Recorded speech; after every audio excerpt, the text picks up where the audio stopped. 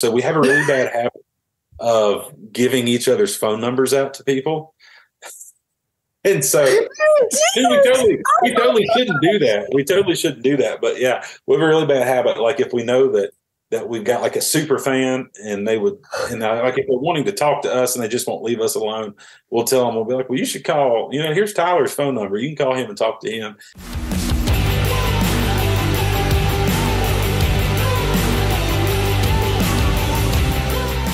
Hey everybody, welcome back to a new episode of Between You and Me, the place where we talk to music makers about the things that hurt, heal and change us in the church. Thank you so much for your support following our last episode with Nathan Sheridan. I appreciate it. I appreciate you backing our future episodes as we share so many incredible stories with you.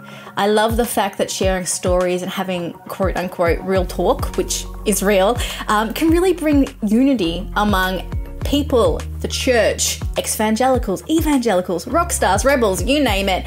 I believe that Table of God is open for everybody. And the cool thing about music is that it transcends differences and actually brings us to that table. I love that these conversations do that. So I want to say thank you for believing in Between You and Me. Thank you for believing in our episodes. And thank you for supporting us. Today we have a wonderful episode with a really iconic bluegrass band called Chosen Road. Now, Chosen Road have had multiple charting singles. They have charted in the bluegrass charts multiple times, and they're starting to be recognized now in Christian music, which is really cool because Chosen Road was actually formed out of a bunch of men who wanted to share the love of bluegrass and merge it really overtly with their love for Jesus. That's where Chosen Road came from. It's this band. It was founded by Jonathan Buckner, who we're going to be talking to today, which was founded in about 2009 in the coal fields of West Virginia. And I don't know if anyone else read the books like Christie or watched that VHS series back in the day. When I heard the Appalachian Mountains, I was like, oh my gosh, this is like the sound of that area. I'm so excited. I fully geeked out like an Aussie. It was great. And Jonathan has such a passion for small town America, and I use that term not in a minimizing way. I use it in an empowering way where people are just doing their thing every day. They are living and they are working and they are pushing and they are supporting their families and they are making things work when there's so much hopelessness, when industry closes down or when there's recession. And I love that Chosen Road represents the average person. They represent the person who is in the midst of everyday life, trying to live out their faith and do it well. And they give it a voice to that and a sound to that. That's part of the reason I was so excited to chat with Jonathan Buckner today. Now, the band released an album earlier this year, which has had so much success. And meanwhile, we also chat about their partnership with a Southern Baptist Convention board for helping regrow churches in America. Now, working with the Southern Baptist denomination is not something I'm familiar with. I grew up in the Salvation Army, and actually, if anyone knows about the history of the Salvation Army, which is a church, heads up, we actually really advocate for the equality of females and males on stage and in platform ministry. And so for me, sort of entering into the realm of, the Southern Baptist ministry, while I know that's quite common and well known in the States, it wasn't for me. To actually meet a band member who has sort of grown up in that tradition and really celebrates it and sees God move through it was really cool for me. It was really eye-opening, and I love seeing how God moves through different people and different denominations. And Jonathan's stories about how Chosen Road's music has then partnered with what God is doing in these small churches that are struggling to hold on is really powerful and really encouraging. I'm really looking forward to you hearing that. Now, we will get straight into this episode, my friends. You're about to hear the who, what, when, where, why of Chosen Road. And then we'll get straight into this interview. Meet Jonathan Buckner.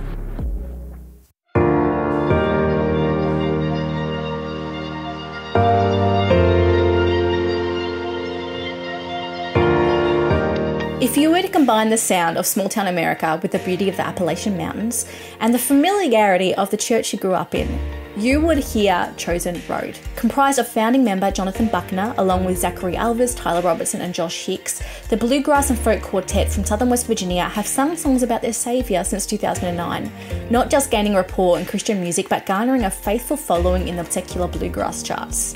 Now, as the story goes, founding member Jonathan Buckner and his friends became world-class bluegrass musicians, playing and recording over many years, but they decided to match their love of the genre with their passion for the gospel, and Chosen Road was formed in 2009. They had a focus on performing in small towns and empowering local churches. They released their first recorded single, Handful of Weeds, in 2015, and it was followed by their 2016 album, War to Grace. The album Storm and Me came in 2018. Now, in 2019, they were asked to create a track to support churches doing it tough, and they created the song International Harvester, which continues to impact people today. In 2020, Chosen Road reached new heights in their career. Their album Appalachian Holiday saw Chosen Road reach new heights in their career, reaching number 4 on Billboard's Top Bluegrass Albums chart, and they stayed on the charts for 30 weeks. The next year, their project Appalachian Hymns stayed on the Bluegrass Album Billboard charts top 10 for 8 weeks. Now, over the course of their career, Chosen Road have acquired 6 top 10 bluegrass radio singles. They've performed nationally and internationally. They've built a reputation for their musicality and faithfulness, and shared the stage with people like Doyle, Lawson and Quicksilver, Daly and Vincent and the Isaacs.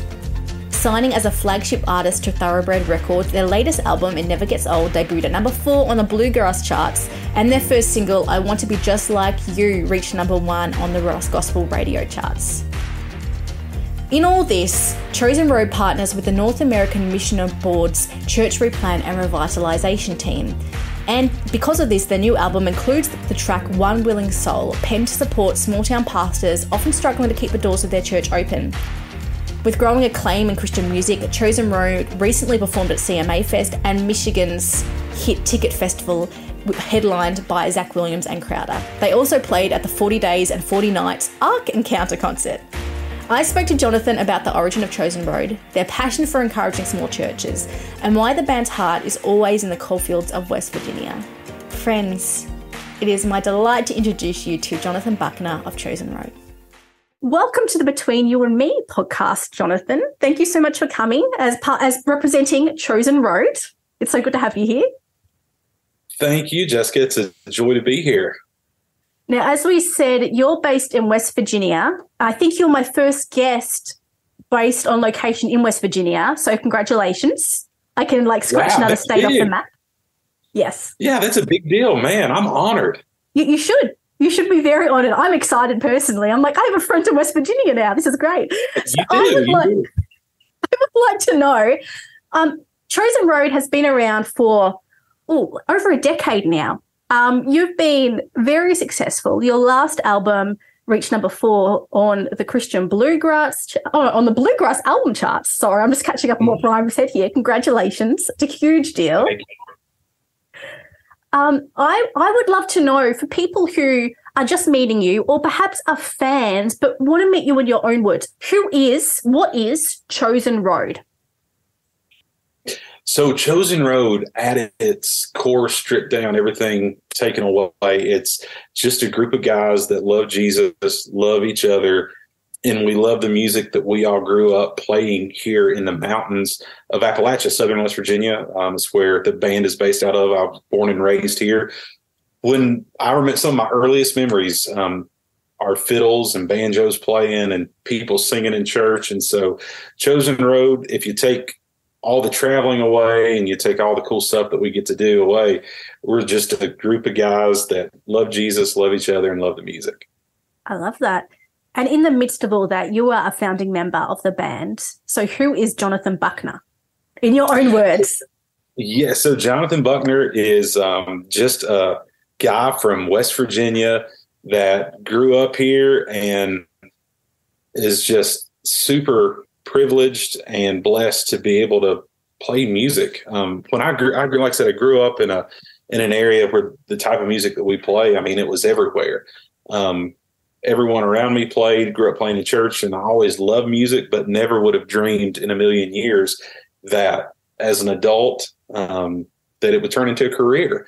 And it's just amazing. We've been doing it for 14 years, and every week when we go get on a bus or if we get on a plane to go somewhere, I'm just amazed at the fact that God allows somebody like me, a sinner saved by grace.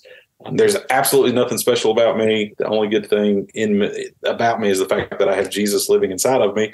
And so I feel like that I live every day just in amazement at how good God is and the fact that he allows me to do what I do and live the life I live. So good. So can you tell me, obviously Chosen Road has been around since 2009-ish. Now, can you tell me what was the genesis or the origin story of the bands, knowing that you've been with it the entire time? Yeah. So I started this band when I was a junior in college. When I was in high school, that was the first band that I was ever in. We had a high school band. We were horrible. There are some recordings that are out there, and if you have one of those, you should destroy it. They were terrible. Is it on YouTube? They're probably. We tried to get some of it taken down. It was so bad. But I started out in high school playing, and that was the first taste at playing live music and leading in corporate worship. And then when I was in college, my first 2 years of college, I worked for another gospel group, and that was the first time. That was 2007, 2008. That was the first time that I had done the whole, I was in college, but every week I was getting on a tour bus and going somewhere through the summers. We would tour extensively. And even I would fly a lot. So I would fly to meet the band that I was working for. And so that was the first real taste of being a traveling musician. And so I did that. And then in 2009, I decided, hey, I want to start my own bluegrass band that's just all about Jesus. And so that's what we did. And we never, even at that point, I never dreamed that we would still be here 14 years later. But so 14 years later, we're still here. We're still doing it. And so that's kind of the genesis of it. Started as a band when I was in college, just some friends, and we thought, man, we'll get together and play in some local churches. And the first time that they asked us to play at our county fair here in the county that I live in, we thought we were a really, really big deal. Man, we thought we had made it. Yeah, you did. Obviously, you made it in a county. That's awesome. I've never played a county fair. That's awesome. That's great. No, I just have my only concept of like a county fair in like the Midwest of America is what I've seen on TV in probably way too dramatic TV shows. So I'm really enjoying it because I'm just imagining like streamers and fairy lights and balloons and you guys standing up there killing it on stage. Would have been amazing. Well, I've seen those scenes on TV movies and stuff where they did the whole county fair thing, and they're pretty accurate. I mean, really? We've got lights hanging up and we're under a big tent, and we still do it every year. That's one of our hometown shows. We do 2 hometown shows here at our home base a year, and that is one of them. And they've got the tent, they got the lights hung up. There's plenty of funnel cakes and corn dogs, and us Americans, we love our deep fried food, and we deep fry everything. I mean, fried is great, let's be honest. Australia also grabbed that, so I get that.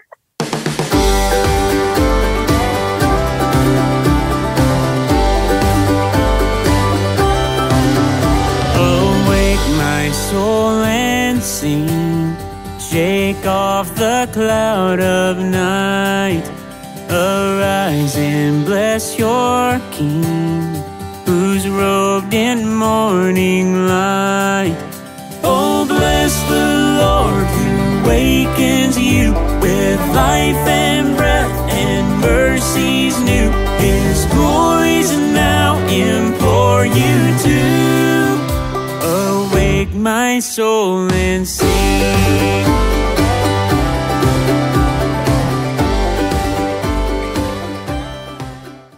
I would love to know about your most recent album, It Never Gets Old. Obviously, it's been out for a few months now, but tell me about the heart behind it. When you were creating this album, what is it that you wanted to make? Yeah, so, this album came out June 23rd, but it's been an album that has really, I think, been in the works for a few years because 2 albums ago, we did an album of nothing but old hymns of the faith. We did that, and then we did a Christmas album. And so for about 3.5 years now, we've just been taking original songs that we fell in love with, and we've been setting them back and waiting to record an album like It Never Gets Old. And so even though it's a new album, it feels like that we've been making it for a long time. And really what was crazy was after we got all the songs done and all the tracks were laid down and we were listening back through the mixes, we realized that every single song was a song that spoke to a certain season that we had walked through individually in our lives, and really just how the gospel has informed the life that we live. And so the album is really, I feel like we always say, it's the best album we've ever done, or that's our favorite. The new album is your favorite album. Yeah. But this one really is something special. There's a lot of songs that are just really, really personal on it. Yeah. No, I was listening to it before, and I could hear that. And you talk a lot about like family relationships as well as your faith, which I thought was really beautiful, how it all weaves together. And I'll be the first to say, I'm not super educated in the bluegrass genre, but what I heard and felt from your music was nearly like what you were communicating. I could feel it in the music. It's like part of the heart of what you guys do. And the sound of the bluegrass that you make is like the heartbeat of the band and what you want for your kids and for your community. It sounded like something at home, like something that was safe and secure at home, but has gone so far out into the world, which is really cool. Yeah, and that's exactly what we hope for. That's really what we want our music to be. Is you described it perfect. We should get you to write the liner notes for the next album. That was great. But yeah, we always say, I've said this for years, I think that bluegrass music and acoustic music in general is just a very honest form of music. Like there's not any smoke and mirrors. All you hear is the wires and the wood, the instrument, and then the heart and the soul from the person that's playing that instrument. And so in terms of communicating the gospel through that form of music, I think it's just one of the most perfect forms of music to use to communicate the gospel. Yeah.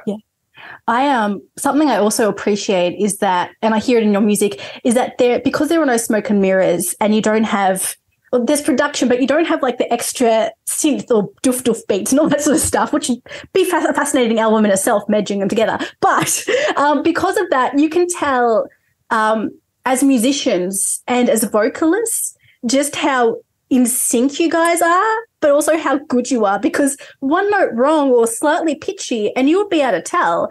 And clearly you guys, it comes from not just practice, but a camaraderie, which is something that when Brian was chatting to me about this, he really highlighted like how close you and your other band members are. And I love that you can hear that. We're one big family. And we've been like that for years. We always say that through the years, there have been different members that have, came and they've gone. And, but we've always said anybody that walks on our tour bus, and they're working with Chosen Road, they are a part of our family, and we live life together. We pray for each other. We walk through valleys of life with each other. Our families are really close. We all have kids at home right now under the age of 2. And, so we're all learning how to be parents together. Yeah. Yeah. Oh, wow. That is incredible. What an amazing, chaotic, beautiful season. I appreciate it probably doesn't seem beautiful when you've had no sleep.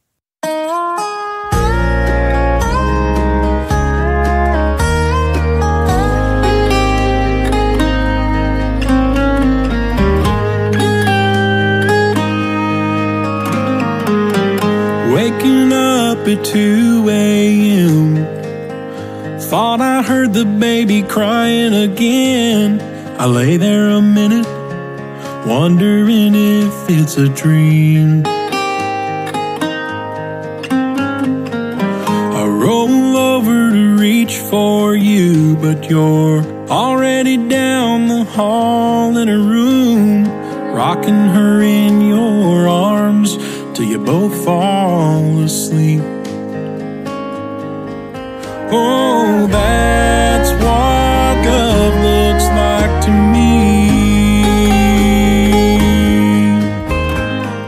I want to ask you about your passion for revitalizing churches.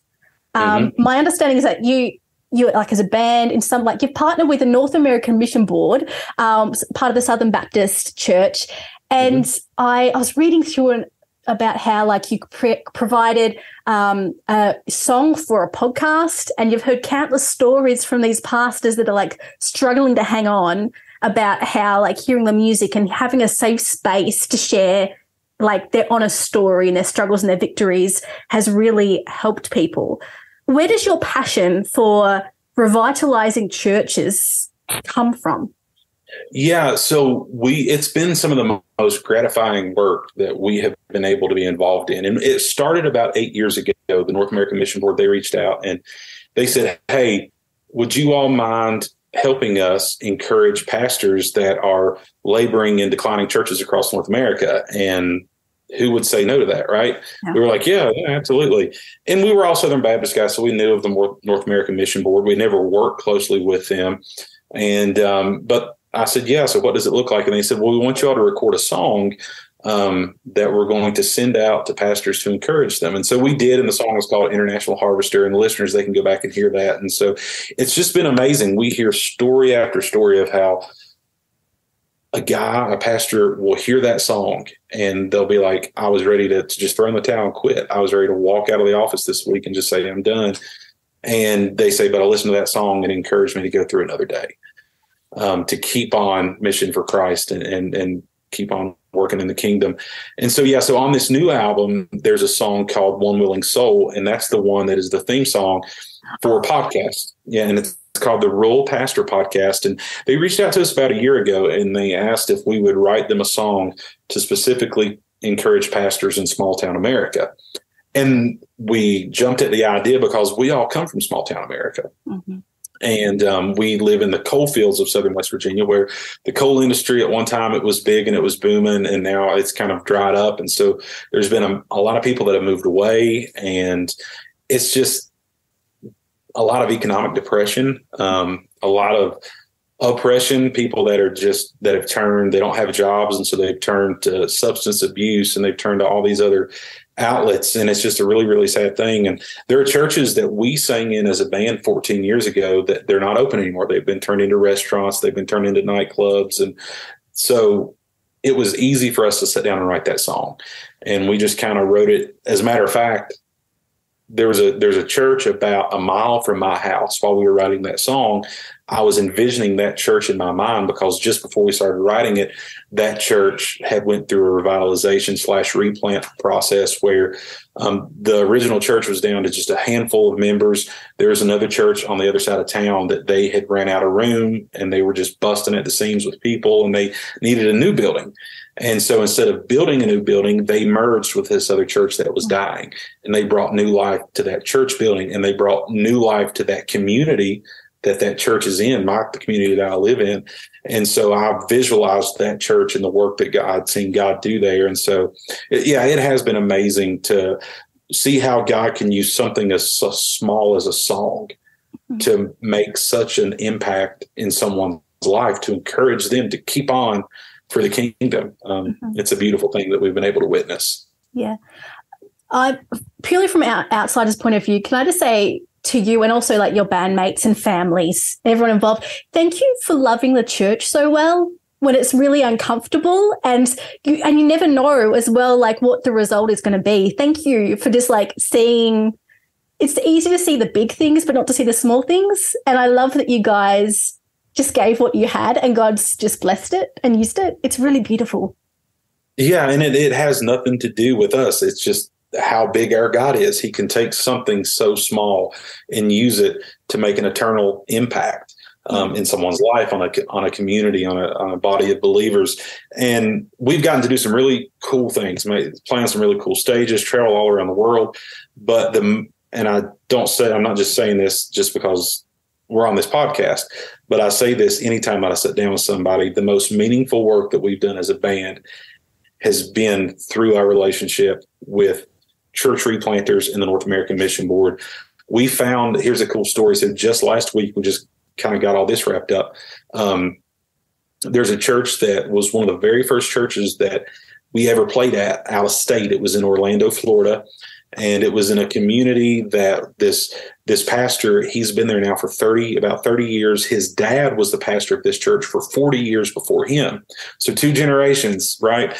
But the demographic of the neighborhood just kind of changed, and the church they weren't able to meet the needs of the people that were kind of moving into the neighborhood. And so their church was down to like 6 members. And he called, and they were not a Southern Baptist church, no affiliation with Southern Baptist at all. And he was like, I don't know what to do. He was like, I'm committed to keeping the doors of this church open. And he's like, even if there's just one person sitting in a pew, I'll continue to preach the gospel to that one person. He said, but I've got to do something. He said, I just can't. Something's got to change. And so I was able to introduce him to the church replant team at the North American Mission Board. And now there is a Hispanic church that was already in that neighborhood that was planted a few years ago. They needed a church building. Amazing. And now they're moving into that building. And so that church will continue to have life.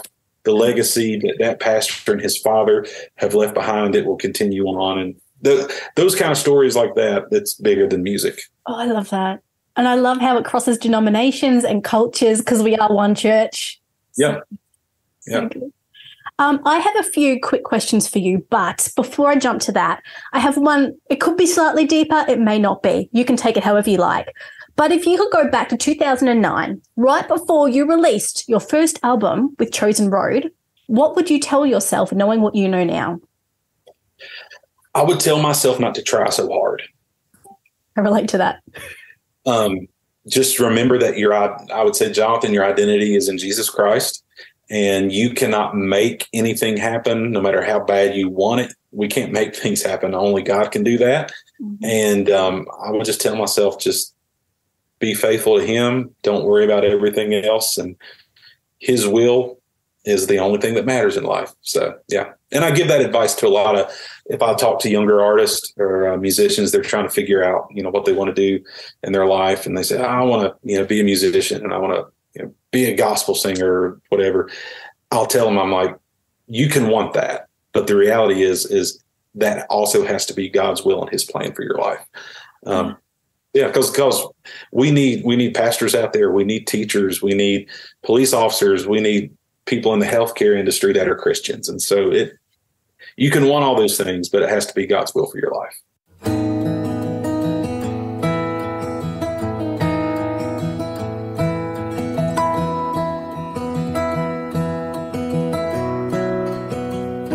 You plant the seeds in the ground, though the fields have long been brown. But Lord, when will your harvest come in? You're giving all you've got to give in the place where you've been sent. But will this labor make much difference in the end? Will no one ever know? Sometimes you feel so all alone. Like the prophet Jeremiah, you may be the one to go to the dying and the broken with a message of hope. To that church on the corner of that forgotten little town, with a room of empty pews where his love can still be found. You may never know of all the seeds you sow, but it just takes one willing soul to make him known.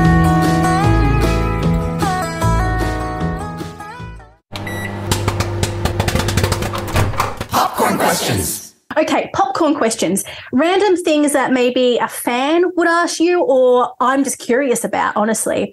Number one, the album before this was a Christmas album. What is your favorite Christmas carol? My favorite Christmas carol is going to be, think about that for a second. I've got a lot of favorite Christmas songs, but I'm trying to think specifically of a Christmas carol that I love. I would probably say "Oh, Come Let Us Adore Him." That's my favorite. Beautiful. Love that. Okay. Number two, you record bluegrass music. If you could record an album in any other genre, you don't have to be good at it, but you probably are. what would it be and why? It would be country music. Yes. Yeah. That would be so Which good. is a cousin of bluegrass, so it's really not fair, but yeah. But I love country music. Totally counts. There's a market for it, and I can hear that. I like that. Nice. Okay, last one. What is your funniest / most embarrassing moment on stage that you can share publicly? That I can share publicly. That's the tough one. That's the tough one. Oh, man. That I can share publicly. There's been so many of them, but I don't know if oh, man.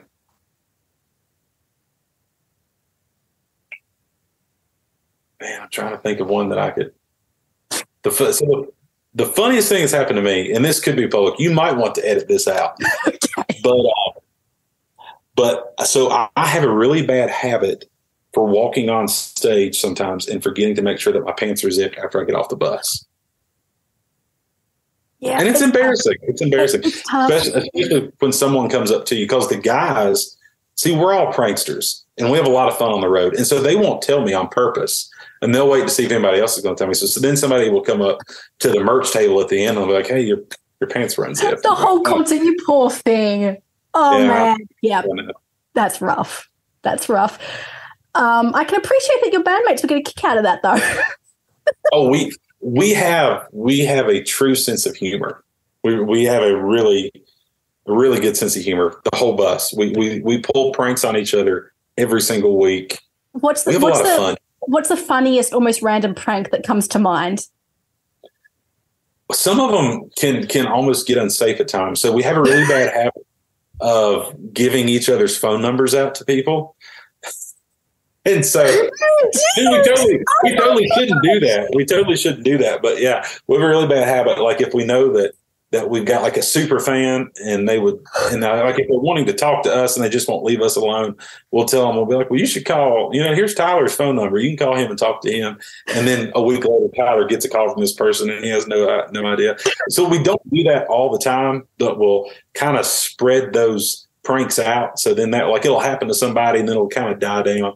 And then a little bit later, somebody will be like, man, I got this weird phone call. So, yeah. That's incredible, because I can also imagine any of you, if that happened, trying to be really nice to the fan and saying, really appreciate your support. Please never call me again. Well, yeah, and sometimes you get people, sometimes they did that to me a while back, and there was a lady that I just could not get off the phone. And you don't want to hang up on her, but like she was going to talk all day. I'm imagining that. That's amazing. Oh, it has been such a delight to chat with you, Jonathan. Thank you so much. Thank you, Jessica. We appreciate everything that you do for Christian music and for the kingdom, and it was a joy to be with you today.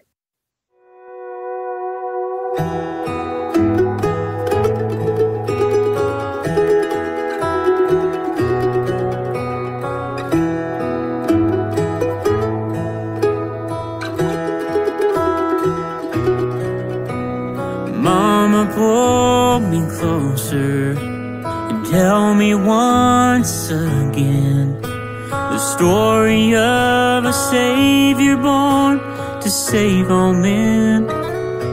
It never gets old. It never gets old.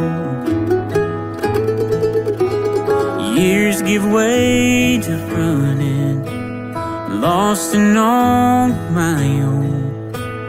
Story of forgiveness brings this wayward home.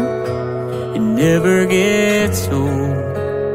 It never gets old. Thank you so much, Jonathan, for joining me, for sharing your story, your passion for bluegrass, and your passion for the local church. It was a real privilege, and I'm so glad we could make that happen. Friends, you can connect with Chosen Road right now. Their website is chosenroadmusic.com. Meanwhile, you can connect with them on Instagram at @officialchosenroad. Their album, It Never Gets Old, is out right now on all good streaming platforms. So if you love bluegrass or you think that you're going to fall in love with it, go and check it out right now. And please make sure that you tell Jonathan and the crew how much you appreciated hearing their story and their passion. It was really, really cool.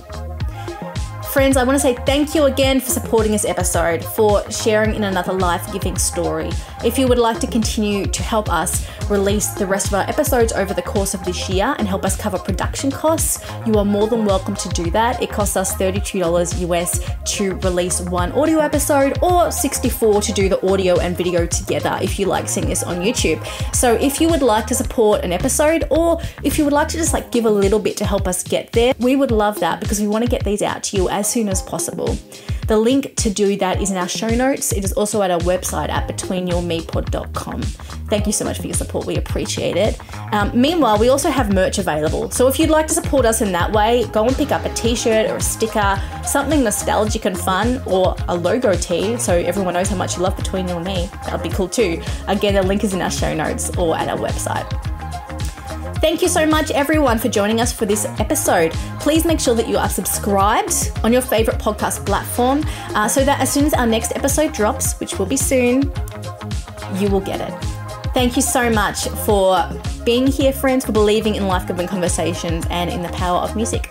I will see you very soon with a new episode featuring an iconic Aussie singer named Gary Pinto. I will tell you why I'm so excited about that in our next episode. Until then, here's to hope.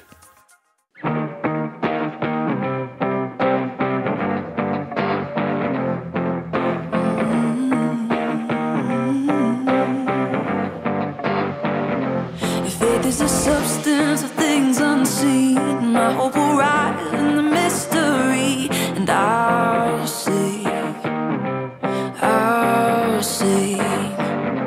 When I'm faced with the enemy's lies, or in the shadow of every giant, I'll see. I say thanks for the things you're doing. I say thanks for the things you've done. I say thanks for the ways you're moving. I say thanks before the battle's won, and I will praise you in the middle of the storm, 'cause you've been faithful every time before. So all I wanna do is thank you, thank you, thank you, thank you. Oh, we thank you, yes, thank you, thank you, thank you.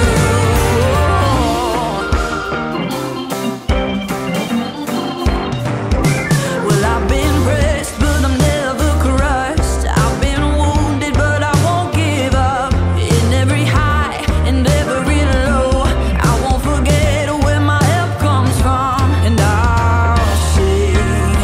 Oh yes, I'll sing. And I say thanks for the things you're doing. I say thanks for the things you've done. I say thanks for the ways you're moving. I say thanks before the battle's won, and I will praise you in the middle of the storm, 'cause you've been faithful every time before. So all I wanna do is thank you, say thank you. Oh, we thank you, Lord, thank you, Lord. Thank you, thank you, thank you. Hey, thank you, thank you, thank you. Oh, thank you, thank you.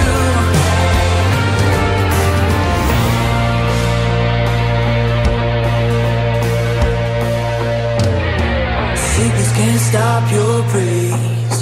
Depression can't take this song from me. Fear will never drain these lungs. Praise is still right.